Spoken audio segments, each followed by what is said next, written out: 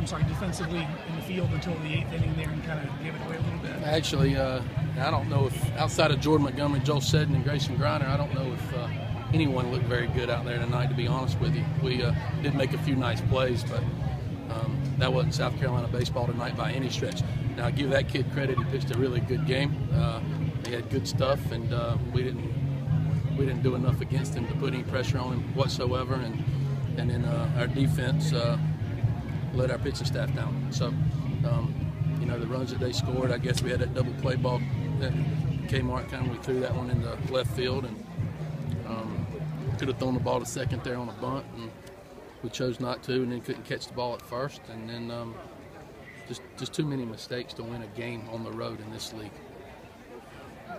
Especially when you have so many guys out and DC gets hit in the head before the game. Do you feel like y'all can't buy a break at that point? You can look at it one way or the other. You can either feel sorry for yourself, or you can strap it on and go out there and compete and fight against somebody and let the chips fall where they may. But I think we felt sorry for ourselves. It was disappointing. It was that wasn't South Carolina baseball by any stretch of the imagination, and it was a disappointing performance by us. But give that kid credit, that pitcher, he stuffed us pretty good. You try to talk to the players during the game as they're facing them to sort of get them to slow down, maybe some of the at-bats? Yeah, we talk to them all the time, and it's hard to hit a baseball, and it's hard for them to process what we're trying to tell them to do. When a guy's pitching like that, you got to do some things, and we didn't. We couldn't get on via the bunt. He wouldn't walk anybody, and in the few balls that we did square up were caught outside of Grayson's ball. So, when we're shorthanded like it is, Kmart and Joey and Grayson and some of those guys have got to get some hits, and Grayson got a couple tonight, and obviously the big home run, but we didn't do enough, and we could have won the game 2-1 if it had scrapped and clawed and fought a little bit harder and played a little bit better defense, but we didn't. We kind of try to pride ourselves on pitching and defense around here, and we pitched our tails off, but we couldn't play defense behind him. What did Marcus say to you after that throw? Did he know he made a mistake by even throwing it to begin with? No one feels worse than Marcus about it. And Marcus has been our most heady player all year, and he got excited and tried to make a play. And he didn't use his head and his baseball clock, and he knows more than anybody not to throw the ball right there, but he did. And and it cost us, but that's all right. Marcus he's the least of my worries.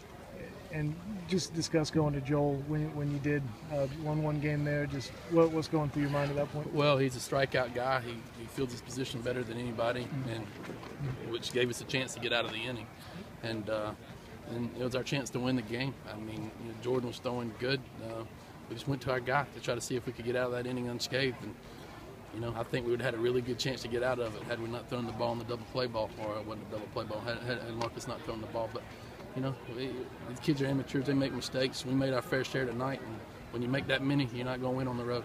Can you kind of give us the update on the guys, Max and Connor, DC? Do you expect any of those guys available this weekend?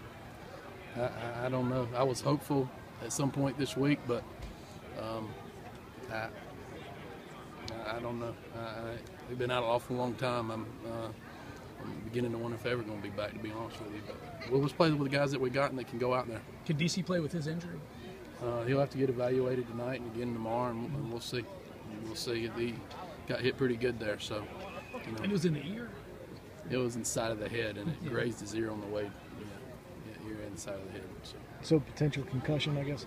No, I don't know. I hadn't talked to Brainerd about that kind of testing and stuff, so, we'll see. I don't know if it could be a concussion. It probably is, but I don't think so. I don't think so. The kid is out there trying to get better, and had bad hop and it hit him inside of the head. It's kind of how it's been going a little bit. But that being said, we can't take that out there between the lines once the first pitch is thrown, and that's where I'm most disappointed.